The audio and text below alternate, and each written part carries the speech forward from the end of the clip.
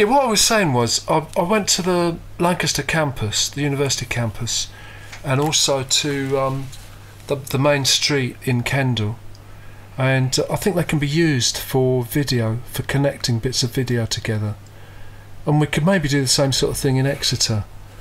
If you have one spot is a techie spot, so there's certain buildings that seem to have more technology associated with them than other ones, and other spaces can be seen as public space.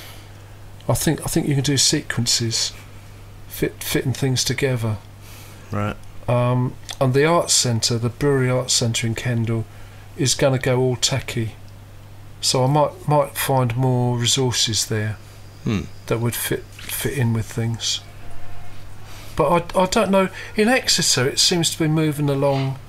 We're going to have Light Minds in October. Yeah. And that seems to be becoming normal now. Like the social media and the technology. I mean, this must be the fourth or fifth time they've been here. Yes. You would think it's all becoming standard. Yeah. Well, do they have like minds anywhere else in the country? I think so. I think they have them in London. Right. And various other places. But they do seem to keep coming back here. Yeah, they must think it's a good success. They must think it's successful to have it down here. Yeah. Well, I think there's enough local people, and also the people who come from London and Bristol and other places. Yeah. Find Exeter okay. Yeah, well, Exeter is a very, very small place. Relatively. Yeah. But I think if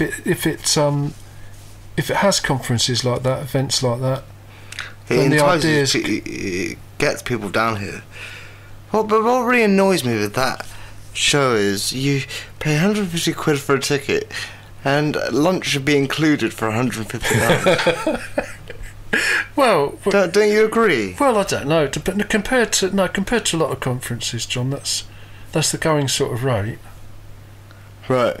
And they sort of send. I don't know what they're going to do, because it's going to be at the castle this time.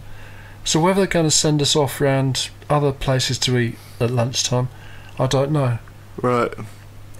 But the other thing I'd mention is that I think Phonic's getting more into social media as it goes on. So we might make a few more connections with it, and the whole sort of set of ideas might become a bit more normal.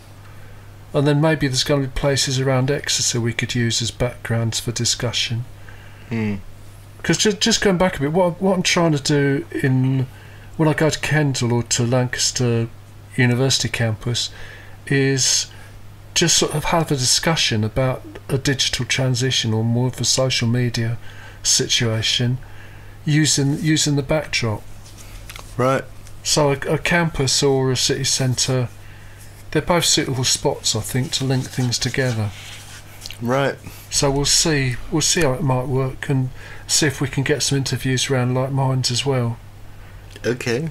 So if anybody's got some ideas about that, do tweet to us, WENOTNO, and we'll see how that works out.